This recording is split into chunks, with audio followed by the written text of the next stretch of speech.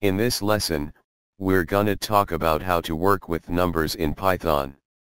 We're going to be using the interactive shell again. So go to your Python subdirectory. Type Python to open the shell again. You probably need to do that from your 2.7.2 version of Python. There are several different types of numbers you can work with in Python. The most common is the integers such as 100. Or the floating point numbers such as 3.14159. But you can also work with hexadecimal, octal, binary numbers in Python. Python has the standard mathematical operators, addition, subtraction, multiplication, and division. 2 plus 2. 5 minus 2. 3 times 8. 132 divided by 2. Python also has modulus. So if you type 4 modulos 2. 4 mod 2. That returns the remainder of dividing 4 by 2. See, it's 0. Whereas 3 mod 2. 3 mod 2. Returns 1, also has an exponent operator. So if I want to find 2, to the second power, I can type 2 star, star, or asterisk, asterisk 2. To get 4. 100 to the third power, which is 1,000,000. When you're working with mixed number types in Python, such as integers and floating points, Python always converts up so that 1 plus 2.2 will be equal to 3.2 rather than 3. Because here Python, it'll convert up from integer to floating point, and that's the great thing. It'll keep you from accidentally losing some data. Another thing to keep in mind, when working in Python, is that the operators have an order of precedence. Thank my dear Aunt Sally. So, that's multiplication, division, addition, subtraction, for the most common of the operators. So that, 1 plus 2, times 3, is 7, instead of 9, because the multiplication 2 times 3, was performed before the addition. If you want to change the order of precedence, then you use parentheses. Like so, to give us 9, instead of 7, because here, we're forcing the addition before the multiplication. Python has some built-in mathematical functions as well, such as pow, which performs power taking 2 to the third power.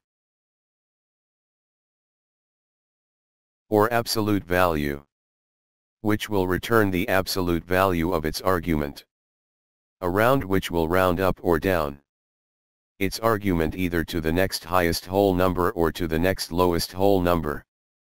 There are also some math functions that you can import, such as square root. Import math. Math.square root of 12 and floor are two examples. Math.floor, 2.5.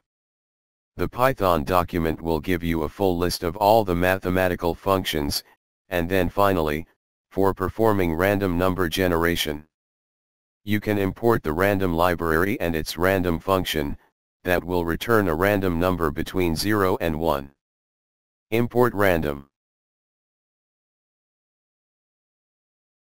Random.random. Or if you want to return a value within a range, random.randint, 1,100. You can type random.randomint or randint and then the range, 1,100, and it will provide a random integer in the range from 1 to 100. So that's a very quick look at how to work with numbers in Python. I don't want to spend too much time on that. We could spend forever going over all of the features of numbers in Python. There's lots of tutorials on the internet, lots of reference material. If there's something that we didn't cover here that you're interested in, some of the other lessons will also bring up some points about numbers in Python, but for now, we're going to move on to the next lesson, where we're going to talk about working with strings in Python. For Macintosh users, open up your terminal. We're going to be using the interactive shell again. So, type Python to open the shell again. There are several different types of numbers you can work with in Python. The most common is the integer such as 100.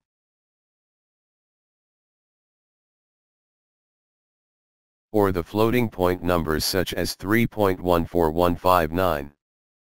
But you can also work with hexadecimal, octal, binary numbers in Python. Python has the standard mathematical operators, addition, subtraction, multiplication, and division. 2 plus 2. 5 minus 2. 3 times 8. 132 divided by 2. Python also has modulus. So if you type 4 modulos 2, 4 mod 2, that returns the remainder of dividing 4 by 2. See, it's 0. Whereas 3 mod 2 returns 1, also has an exponent operator. So if I want to find 2 to the second power, I can type 2 star, star, or asterisk, asterisk 2. To get 100 to the third power, which is 1 million. When you're working with mixed number types in Python, such as integers and floating points, Python always converts up so that 1 plus 2.2 will be equal to 3.2 rather than 3. Because here Python, it'll convert up from integer to floating point, and that's the great thing. It'll keep you from accidentally losing some data. Another thing to keep in mind, when working in Python, is that the operators have an order of precedence. Thank my dear Aunt Sally.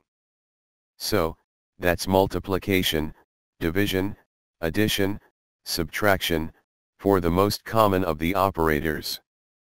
So that, 1 plus 2, times 3, is 7, instead of 9, because the multiplication 2 times 3, was performed before the addition. If you want to change the order of precedence, then you use parentheses. Like so, to give us 9, instead of 7, because here, we're forcing the addition before the multiplication. Python has some built-in mathematical functions as well, such as pow, which performs power taking 2 to the third power. Or absolute value, which will return the absolute value of its argument. A round, which will round up or down its argument either to the next highest whole number or to the next lowest whole number. There are also some math functions that you can import, such as square root. Import math. Math.square root of 12 and floor are two examples. Math.floor 2.5.